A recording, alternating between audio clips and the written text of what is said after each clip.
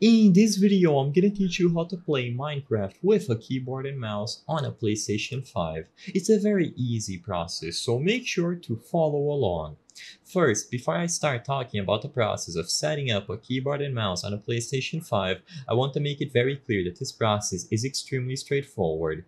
So, as long as you have a way to connect the keyboard and mouse to your console, usually done by using one of the USB ports and connecting them through a USB cable, you will be able to use a keyboard and mouse on Minecraft on any device, any platform, including of course the PlayStation 5. So all that you have to do, if you haven't tried it before, is to use one of the USB ports. Immediately, you should see a cursor pop up when you are inside of the game, and by hovering your mouse around on the settings and selecting things, you should be able to use it to select stuff.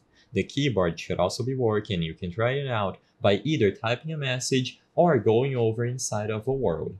Now, if it doesn't work, some of the things that you can try are to connect only one of the peripherals at a time. It might seem simple, but go ahead and disconnect both peripherals, the keyboard and the mouse.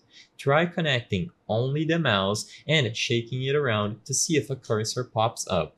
If the cursor does appear, then you can go ahead and connect the keyboard afterwards. Or you can try the opposite, connect the keyboard first and then the mouse. A lot of users have reported that when they tried to connect only one of the peripherals, used it for a while, and then connected the other one, it worked out better than when they tried to connect both at once. So, with that out of the way, like I said previously, they should automatically be set up.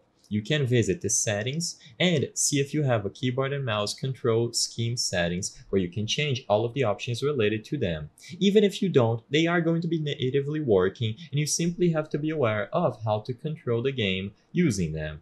With this out of the way, you should be able to join a world and play right away. Like I said previously, if you are unable to connect the keyboard and mouse, it could indicate a problem with the peripherals themselves because Minecraft natively supports keyboard and mouse controls on any platform, including the PlayStation 5. So if you are able to, try using a different USB cable to connect the peripherals to your console.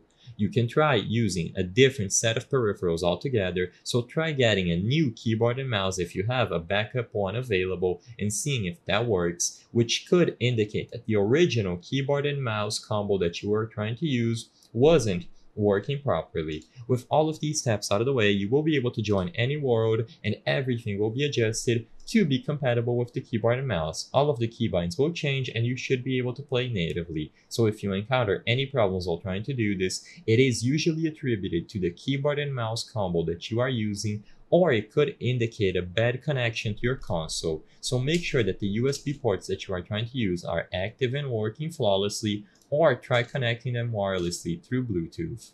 I hope I was able to help you on how to play Minecraft with a keyboard and mouse on the PlayStation 5. If this video helped you, please be sure to leave a like and subscribe for more very easy tips.